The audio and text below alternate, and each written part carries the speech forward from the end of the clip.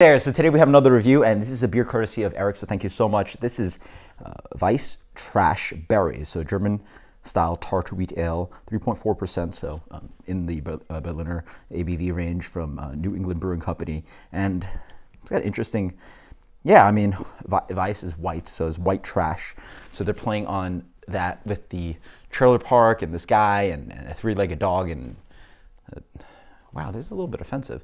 It's got this like berry lady with her being pregnant, so they're calling that white trash. But he's also wearing lederhosen, so it's this label, okay.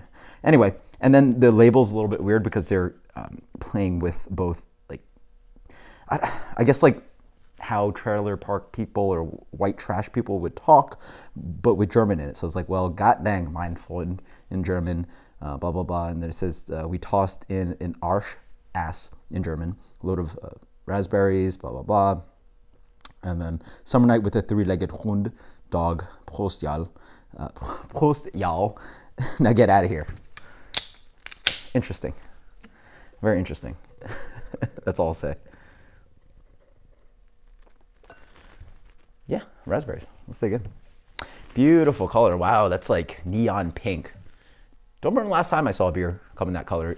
Raspberries usually for me come in this like deep, rich color. This one looks like, what is it? Strawberry Kool-Aid? Is that a thing? Or strawberry drink? There is a drink that comes in this cotton candy pink, purple kind of color. You tell me what it is. Let's get it a moment. Oh, that's a nice nose. Full on beautiful, rich raspberries. Despite the appearance, it really smells like there's a lot of raspberries in here. Oh, wow, it's beautiful. A little bit of wheat in there. A light, like just raw wheat. Some grains in there as well, just like the husky grains that you're about to brew with. It smells awesome. Cheers.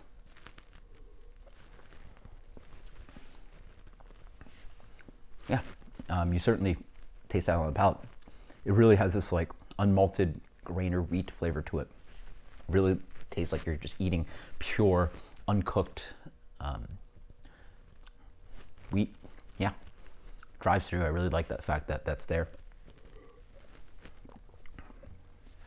Berry flavor is actually relatively restrained.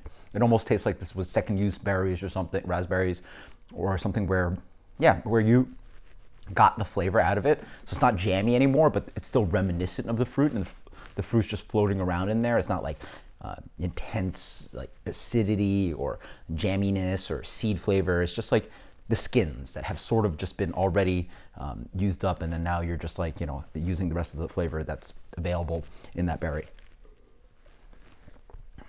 Acidity on this actually only medium to medium minus. Not that tart at all. But it makes it drinkable, and the fact that you have malt in there makes this just a beautiful, slightly tart wheat ale at 3.4%, so it's a very drinkable beer. With also the fruit not dominating too much. So yeah, with that Goza, the Here Goes It Goza from Distill being so intense, this one's a nice one where it's just a nice sipper, nice crusher, not sipper. As I drink it more, the acidity tends to build. So this is actually more towards medium acidity up front, but then it rides away. So it transitions on you, which is quite nice. And it makes the beer drinkable, but still exciting at times. It develops on the palate. You find the berry here on this sip. You find a little bit of the malt on this sip. You find a little bit more acidity on this one. This is really good. This is nice. This is a well-constructed beer. Very much like a pure crusher. Yeah, the beautiful color as well. Wow. Has it gotten darker as I poured it? That's possible. Huh.